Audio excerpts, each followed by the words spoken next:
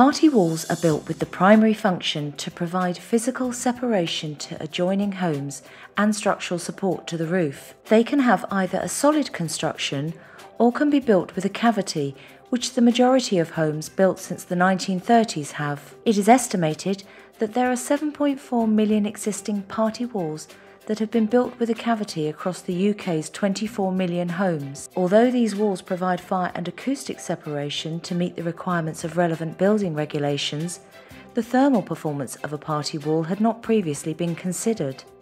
About 10 years ago, it was assumed that there was no heat loss into party walls. This was challenged in the Stamford Brook project, where some highly insulated properties were tested, and the heat loss into the mid-terrace properties was higher than that in the end-terrace properties. This was counter to expectation, and the research team from Leeds Beckett University only realised when they saw some party walls in construction, cavity might be actually funneling heat to the outside. In fact, what they had discovered was a new heat loss mechanism called party wall bypass.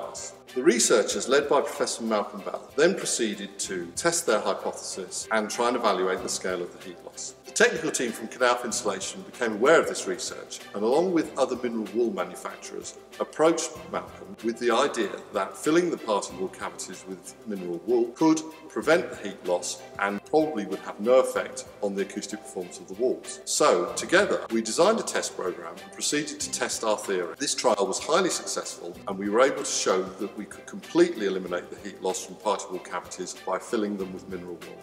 This heat loss costs approximately £465 million in wasted energy and 2.5 million tonnes of CO2 every single year. Building regulations for new build homes were changed to take account of party wall bypass. Unfortunately, nothing was done to address the issue within millions of existing dwellings.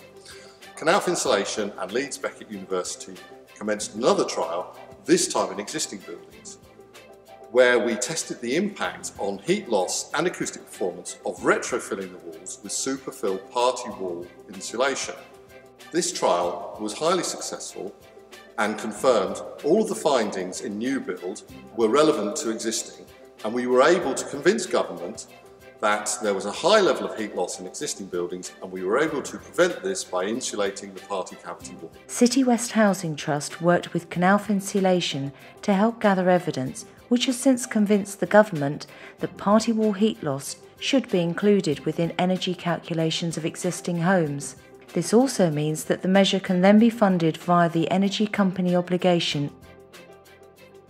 My name's Roy Sloan, Sustainability Coordinator from City West Housing Trust. We decided that there was a lot of work that we couldn't actually still do insulating our properties.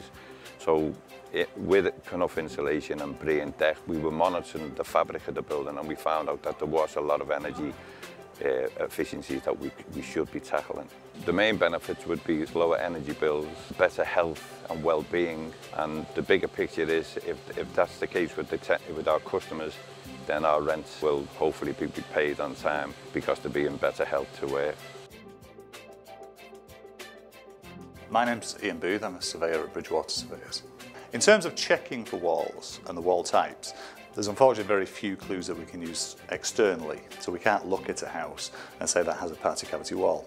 We'd certainly look at post-1950s housing, and that would be a good start, but mostly we'll be looking in the loft space. Obviously the party wall itself, we can't check the brick bond, which is the usual way to check for a cavity wall, because of course it's plastered. But if we go into the loft space, then we can see the brick bond exposed, and we can identify the wall type from that.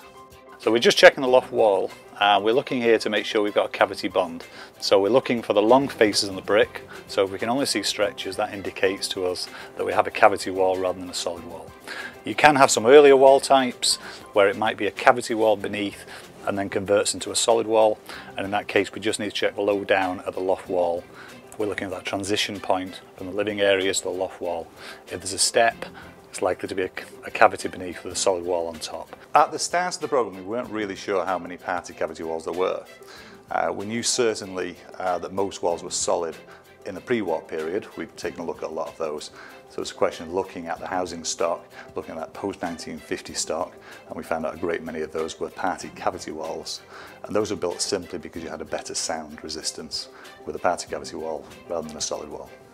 We've learned that our buildings are pretty unique. It's pretty eclectic stock what we have, but we need to be finding out more about fabric of the building, which we have done with deck, with Ambray. We've monitored over 12 months now, a full house monitoring. So we monitored our houses, and now we're at the point where we can offer to other housing associations or to other commercial businesses how to properly insulate homes. We learned during the project that there's probably around about 80% of walls after 1950 that will have a party cavity wall of some description.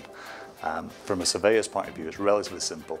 There's probably 4 different wall types. Providing the surveyor has a good knowledge of those 4, they can identify these walls very easily indeed. To ensure the high quality installation of our systems, Knauf Insulation operate a highly demanding approval process of installers, and the system and all the installers are certified by the British Board of Agreement. Party wall insulation has been included as an energy efficiency measure in RDSAP, which means that energy performance certificates will be more accurate and party wall insulation qualifies for funding under ECO. This has been a highly detailed research and development project that has involved close cooperation from many parties. I am really proud to have played my part to ensure that we can stop heat loss from party walls in millions of homes and help to reduce fuel bills and fuel poverty. We are at the forefront of this insulation now, and we are at the forefront of many others like rake ceilings and ginnel insulation. The wealth of experience and advice we have, we can pass that over now to other housing associations, as well as do the fitting out of the works itself.